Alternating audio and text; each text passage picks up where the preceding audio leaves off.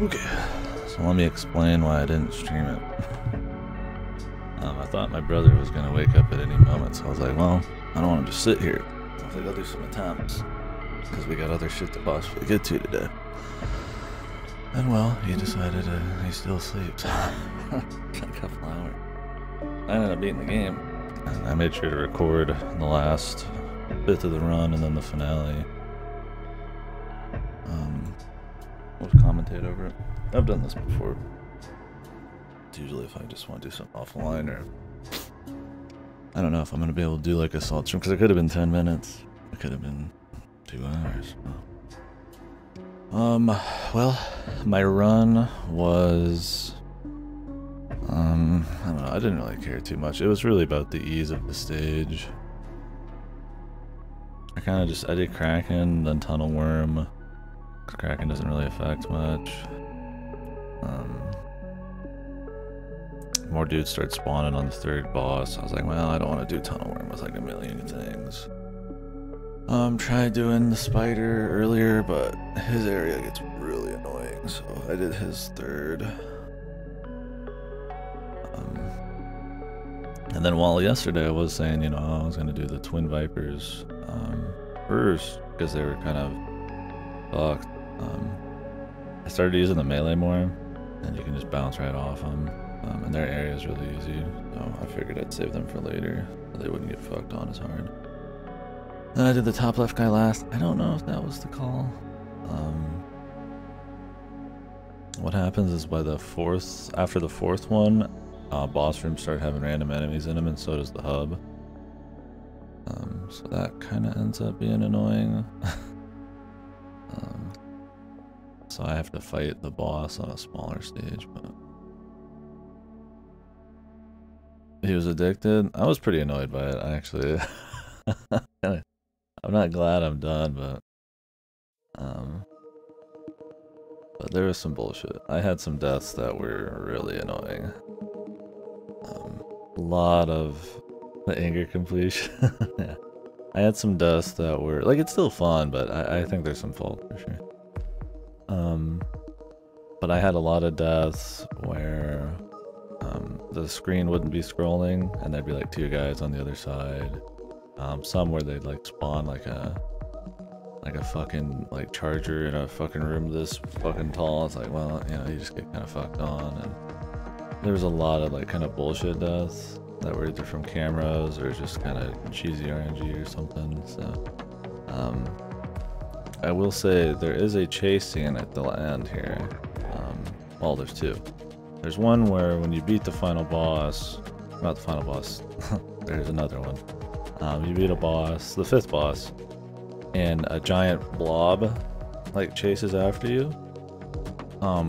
With the area I was, you actually, if you drop the crystal somewhere, you almost can't get back up in the time that the blob comes after you.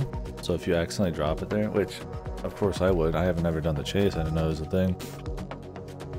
I just 3 deaths right after I beat the 5th boss. And that was pretty cheap. That was pretty bullshit. You have to do, I think if it's even possible, a very precise jump kick off the wall into an uppercut that lands back above, and that's all while getting chased.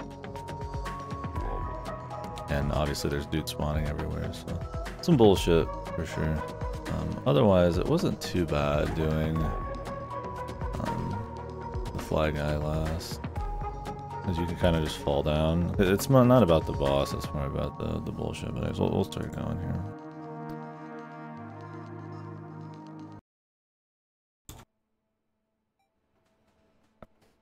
Should be audio. Yeah. I put up the Oishi and my camera face in my closet so that it's like proof that this isn't like some video I recorded or something.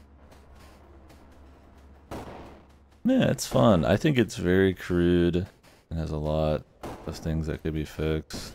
But like if they made another one with these ideas and more interesting routing, tuned up the feel a little bit better. There's stuff like if you like aim upwards, you will. There's some bullshit. If you aim upwards, you'll uppercut. It really should only be double jump, I think. because you'll end up accidentally like shooting something and then doing an uppercut when you mean to do something forwards, and like there's just little things like that, and a lot of the times you'll attach to walls when you don't really want to, and little things like that. But also, like I said, I don't really like the big chunky. I tried playing this in like half a screen using Windows left or right arrow, and it was fine, but I wanted it just a little bigger, so I just went back to full screen. Because when it's too small, you lose precision, because you'll like over aim. But yeah, it's a cool idea. And there's mercy. At the end, I die a lot, but you have infinite lives, so. Or at least I never saw the life limit. So. Another thing I didn't fully realize yesterday was that when you kill a boss and pick up the crystal, you get your lives back, and when you turn in the crystal, you get your lives back. So. It's not as damning as it seems, so a lot of my planning was kind of pointless, because you get a lot more lives than it looks like. Yeah, and I think it's like you could tell yesterday I was kind of like, am I getting my lives back? Like I thought you just get like maybe one or something, but no, you get them all back. You need them in some of these last areas because they're kind of bullshit, but. The thing is, there's not many reasons to like hold on to more than one crystal and shit, because ammo's like such as like a tight thing, so you always have to go back and get ammo anyways. So that sucks. You'll notice they got something new here where they fucking they like flash words on the screen. That's pretty fucking annoying. It gets a little try hard sometimes with it, and there's like dudes in the room here. Yeah, that gets pretty fucking annoying. I'm trying to be kind of like spooky, but the like kind of, I mean the game's already got really big chunky pixels, so it can be a little disorienting in full screen, so having like giant words flash on the screen when you're trying to like do the most kite heavy boss is kind of lame. Anyways, obviously I succeed on this. Spoilers.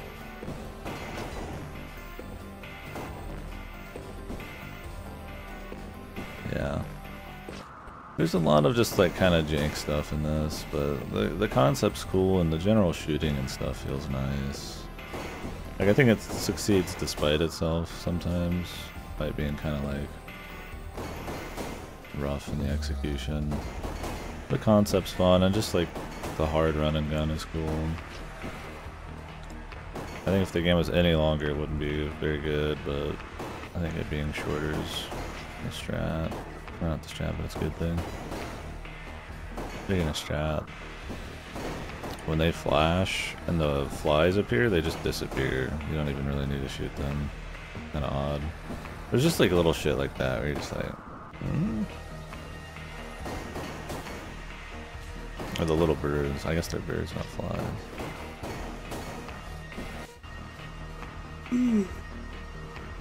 Okay, he's one that's gone. Odd choice. Could be. I mean, they could still kill you, I'm sure, but they'll just disappear. Like that right there, dude. I don't know how I dodged that. There were times in this where I was like, I'm dead, and then I'm just like still alive. Off-stream gamer reflexes. Oh, I should rewind to the part. You might be able to see it. Oh. No, what was in there? Nothing crazy. Big rigs racing. Yeah, I'm thinking hype.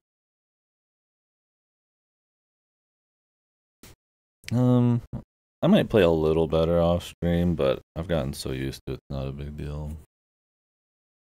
I mean, obviously there's distractions. Yeah, that's my VTuber model, dude.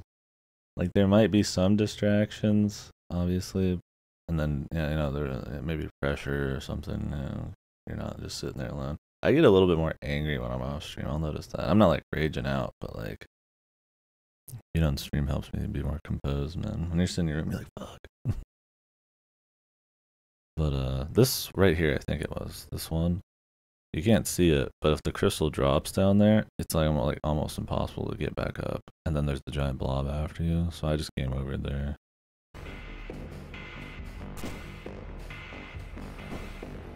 But I mean, I died a lot. I was dying for an hour or two, so I wouldn't say I was playing better, but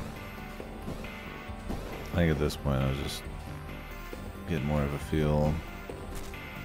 Adrenaline, if you will, because it was the last chase thing. That was bullshit too. I just like accidentally knocked him back.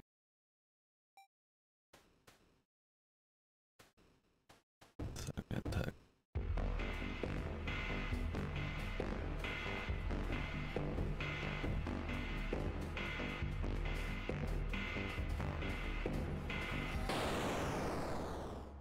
So right now I think I have infinite life. There's some bullshit. If I didn't, I'd be fucked. Because I went right, and then it spawns on the fucking right side. So there's just like a lot of shit like that where you're just like, okay man, like, we got it, you know? Like,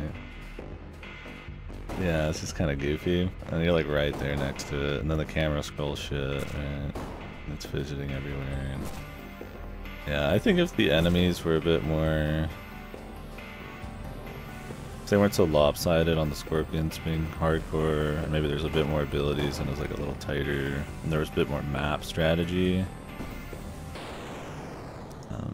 that would be cool. Obviously the visuals, I don't mind it being all red, but the chunky pixels don't quite hit for me. But it's forgiving enough, right? Which is cool. Yeah, I figured I'd be on it a lot longer just because I didn't realize how the lives work. Oh yeah, so I walked past the fucking thing. It was like underneath me. The game doesn't pause when you open your map, so I was like, oh, I think the reactor's down here, right? Because like, what the fuck do I know? I've seen it like once. I can just die shit. Look.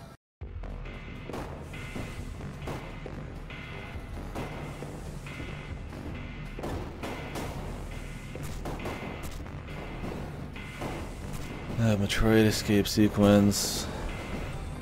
I die a few times here. Just go to the left. I think the right side take like probably longer. That's my reasoning. We're spawning bees. I don't think it's like fucked. There's definitely worse big pixels games. I just would rather the screen be a little smaller. The game does not let you like move the window around. It does scale, but it just doesn't work. You have to either use like Windows keys to like give yourself a smaller screen, or just say fuck it.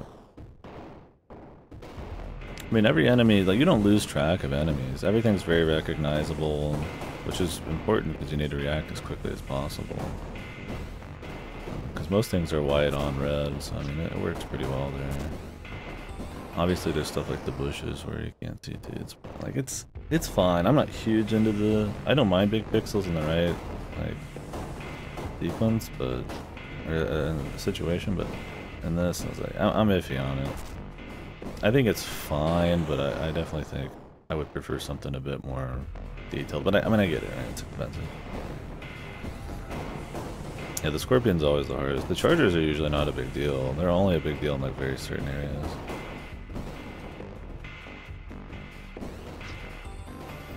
I shake the mouse a lot to show that I'm annoyed.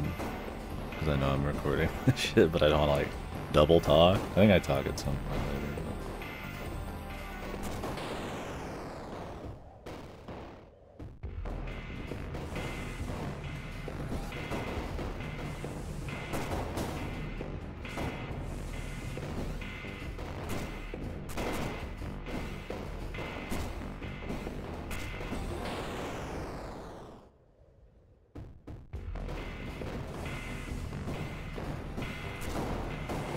Obviously, I just feel like crazy man now that I know it doesn't really matter. I also spawn a lot of shit. Because, I mean, usually you're playing very careful, right? It's a different kind of skill set to just fucking go all in.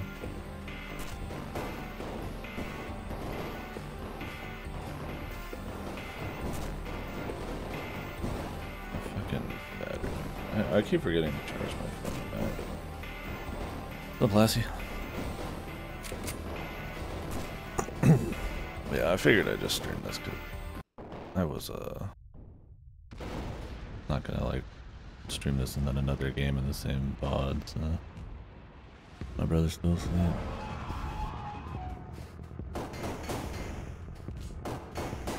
This part's pretty cool.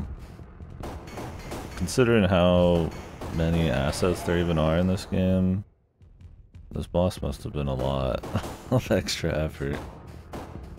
It's just got like a big horse chase, man.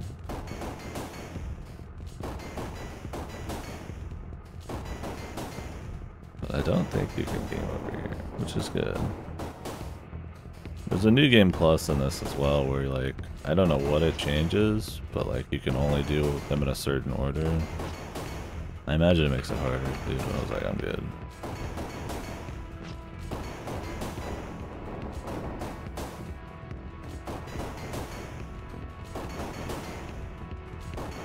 But it's cool though. I mean, you compare some of this to like Blazing Chrome or something, you know, it looks kind of quaint. But I mean, I think it's pretty neat for what the game is, for sure. Considering there's probably way more assets put into this boss than like half of the fucking game. But I was just happy that it didn't seem to matter how much I died. I was like, alright man, I had enough of the bullshit, dude. Even got checkpoints during it. So there's like some bullshit with cameras and like enemy placement and scrolling and stuff. I mean, the game tries to be somewhat enjoyable still. You don't have to redo the whole giant new gameplay horse chase or anything and then redo the whole game before that. I think I die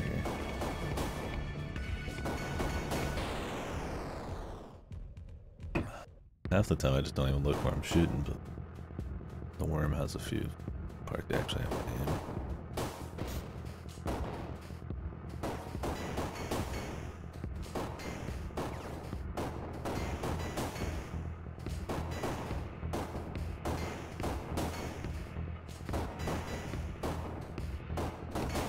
There's a part at the end where I'm like, I don't know if you get like some bad ending if you do something, or if it's like a game over. I'm never gonna find out, but I'd imagine you don't get like a full game over. Maybe you get a bad end, I don't know.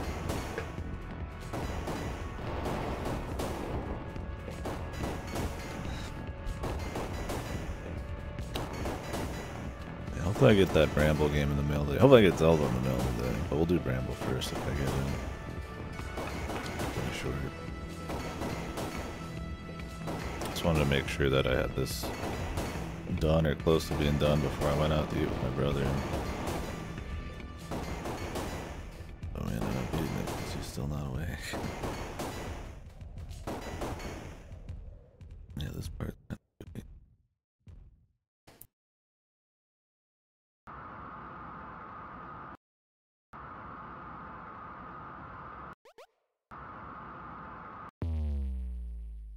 So right now, the fucking, it looks like I'm like fucking scrolling the fucking cursor like 20 times on my mat. It's like super slow. It looks like some crazy slow mo shit, but I'm like scrolling like non-stop. I don't know if you get killed there, if like what happens. God knows. Anyway. Anyway, yeah, it was a cool enough game. I think it's unique enough, right? I mean, it takes the idea of like, you know. Oh, I see. Okay. I'm just gonna beat it. But I think it takes the idea of kind of maybe like a rando, kind of not a rando, but like a little bit of that, right? A rando or like speedrun where like routing kind of matters a bit. Or, you know, like an Iron Man type of thing. And turns it into more of like an actual palatable game. I think the big beats it hits fine. You know, multiple bosses, levels you have to run through, and you know, that get more difficult depending on the order you run through them. I think it's just the execution of the small shit kind of built up. Like I said, the scroll of some of the cameras, some of the bullshit placement, some lopsided RNG, that the map design doesn't really matter a shitload. Design alt tab. That a lot of the enemies and bosses kind of like wig out and go wacky. They'll get stuck in shit or just flop around, and then they'll randomly kill you because they're unpredictable. there's not, I don't really like how like uppercuts work with aiming. I'd rather just be like, you know, double jumps, the momentum, how you stick the walls and shit. Some of it's a little, it's not bad, but it's a little like, it feels a little unpolished or not just like as tight as it could be. You could say enemy variety and stuff, but since the game's pretty short, that's not a big deal. I think because you do kind of like pick a order, and the game is based around dying and redoing it all, you do end up doing a lot of the same bosses over and over. Like I've done the Kraken and shit like a million times, right? But I did the Fly guy like 4 or 5 times. So that kind of sucks. I guess that just comes with the territory. But I think it's a cool enough concept. It's fun enough if you just want like a tough thing. I say some good. Yeah. At some point I say hello future me. I'm just gonna be that. Alright, here's New Game Plus. Yeah, it just picks the middle and then you just go to what they tell you to go to. I don't know if it changes other shit. But yeah, I feel like stuff like, you know, the limited ammo, like maybe if like managing your ammo was a little bit more fun, and like you could take like 1 set of ammo and fight 2 bosses and there's like a reason to. That way there's like more risk but more payoff in the long run. I think that would be fine. Like I said, like either secrets on the map or shortcuts. But yeah, the parts that'll really annoy you know, you'll be like, oh, I'm doing an hour run or something.